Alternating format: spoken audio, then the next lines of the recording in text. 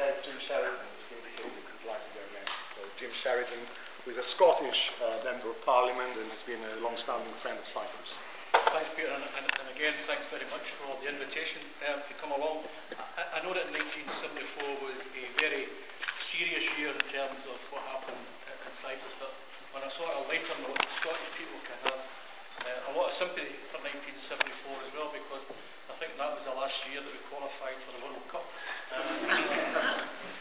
But certainly, since becoming involved in Cyprus, I'm very much the young kid in the block, maybe not the age, but certainly in terms of the history of Cyprus. In that short period of time, I've made an awful lot of friendships, really close friendships, and been really honoured in terms of meeting some of the people that we've met. And I know there's an awful lot of Brits, an awful lot of Scots who go to Cyprus and enjoy Cyprus, but I really don't think many of them don't understand the history of Cyprus. And I think that's a role that certainly politicians have to try and educate the people of the UK when they're visiting Cyprus.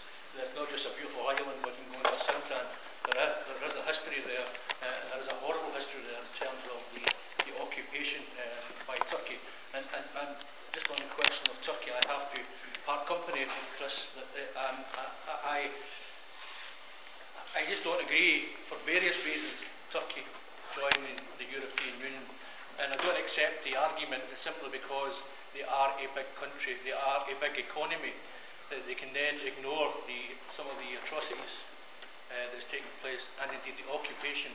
And if they wish to come in and join the Club of Europe, then they have to meet the criteria, and you have to agree to the criteria, and you have to abide by the criteria. But one of the most profound things that you see certainly when you go to Cyprus and Famagusta is the look in people's faces when you can see their houses, and the houses are occupied by Turkish people, on some occasions British people as well. And it must be, you can only try and get an understanding for how that would feel if I was to stand in my place, my constituency, look at my house and see other people living in there, and I can only guess that the horror that must fill with people. But the other thing as well is when we talk to the relatives of those who have been killed, and the annual sort of get together in Cyprus to try and remember the loved ones of the people who died during the occupation, young men and women who will never ever be seen again, and to try and make sure that we can draw some sort of line in the sand under us and get permission to try and find out where they are, where they've been buried, and try and resume some of the bodies and find out just exactly where they are, and try and draw a line in the sand. And I know that's extremely difficult. But also as well how the churches and the places of prayer in Cyprus have been vandalised and in many ways damaged. And I think it's right and responsible to look at the European Union to get resources in order that the churches can be repaired and replenished, and whatever else it takes to make sure that those churches in Cyprus are kept in the standard that they should be kept. So, as I say, I'm relatively new to the Cyprus group, but every time I go there, I get a better feeling for what's going on. One thing about MPs are demands from many countries, many organisations, but I certainly look forward to working again with the Cyprus groups. And just last year, I can well understand the frustrations that were fed to myself and the former MP Tony Wright when we were told in no uncertain terms that you come over here, you enjoy our hospitality, but you don't deliver anything in return. And I can understand the frustrations, but that doesn't diminish our role, our determination to try and get some sort of peaceful settlement in order that we can get a free and independent Cyprus.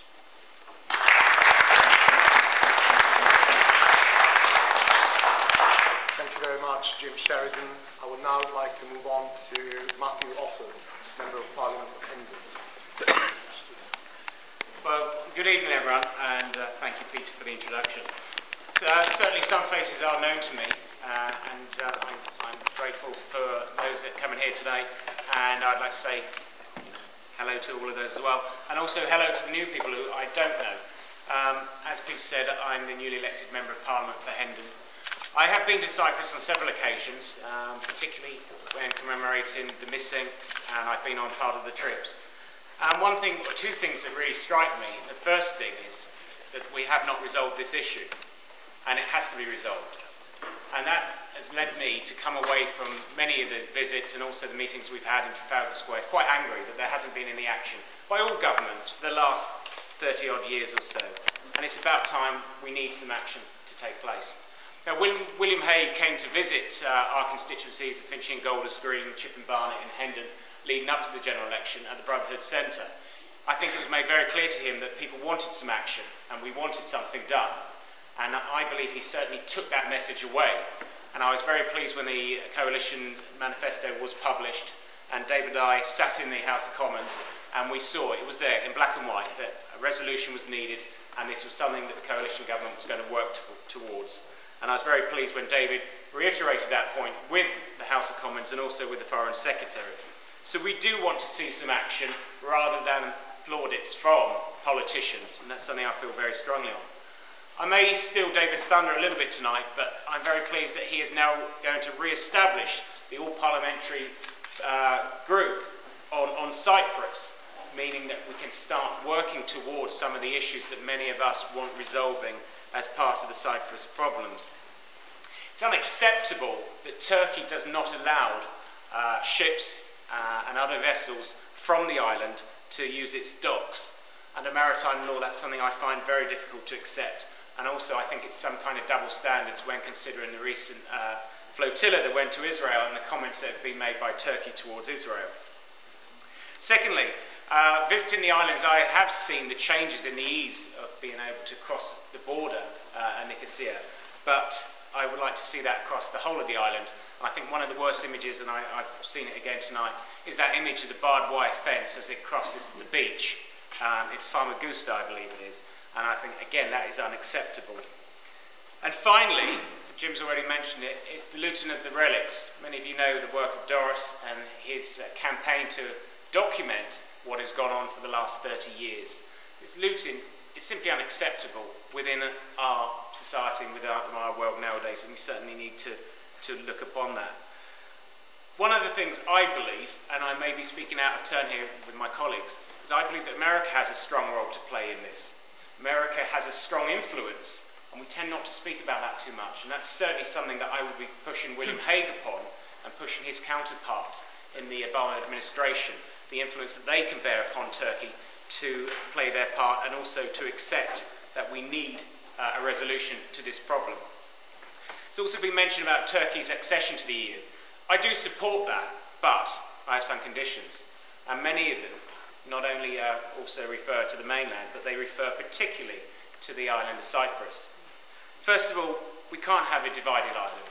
It's simply not acceptable if they want to join the EU for that to occur. We have to have a solution that is acceptable to all islanders and not a minority.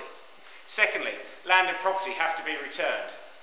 It must go back to the people it was taken from over 30 years ago, and that is not up for discussion or negotiation.